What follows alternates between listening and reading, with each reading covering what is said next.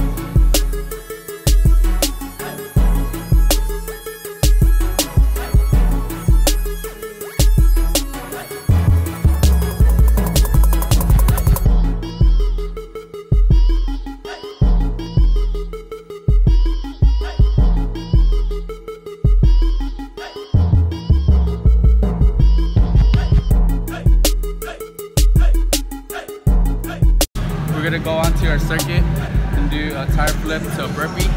That's 220 pounds. From the tire flip to the burpee, we're gonna do a sled push. Here we go.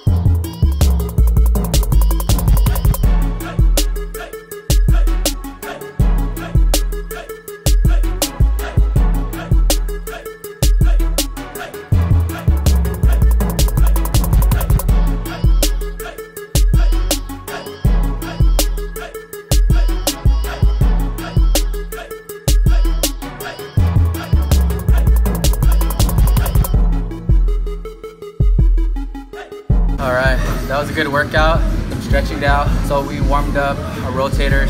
Well, first we warmed up the rotators. I'll show a whole nother video on warming up. We went straight to flat bench, did 5 sets of that, worked up to a heavy triple on 315. Was able to get to 3 plates for 3 reps. It was a grind. I have a lot of work to do, but it felt good to be able to hit that weight. It's been a while. From there, went to incline dumbbells. Again, 5 sets, about 10 to 12 reps. Went up to 85 pounds on the dumbbells. Didn't go too heavy, just wanted to get that nice stretch. I like doing incline dumbbells and barbell, but mainly the dumbbells because it isolates each side. So if one side's more dominant than the other side, it helps with that and helps with your stabilizers versus doing the barbell where you can help each other or help each side. From there, we went to butterfly machine. Again, we went 8 to 12 reps on that. Did 5 sets. From there, we went to the circuit, tire flips, to burpees to sled push. It was a killer. 5 sets on that. We didn't go too heavy. I think it was 220 on the tires, just a plate on the sled. It was mainly for the cardio, being able to burn that fat while still maintaining muscle gains. Very good workout overall. Hopefully this helps you guys out. Give this a try and let me know what you think. Don't forget to subscribe for the next video. Give it a thumbs up. Thanks, guys. Have a good one.